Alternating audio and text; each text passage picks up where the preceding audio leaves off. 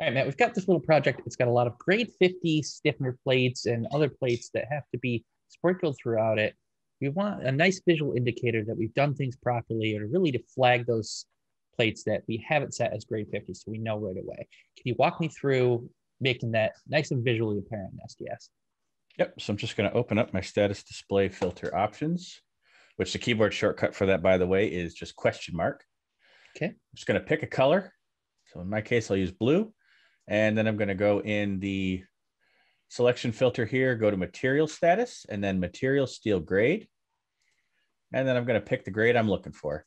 So now any material that matches this grade will be changed to the correct color. And that's awesome. It's a great little tip. It makes things, like we said, much more visually apparent. And it'll really kind of stick out to us if we've forgotten to set one of these plates as grade 50. It's a great way of model checking, and I think everybody should be aware of it and make use of it whenever they can. Thanks, Matt. No problem.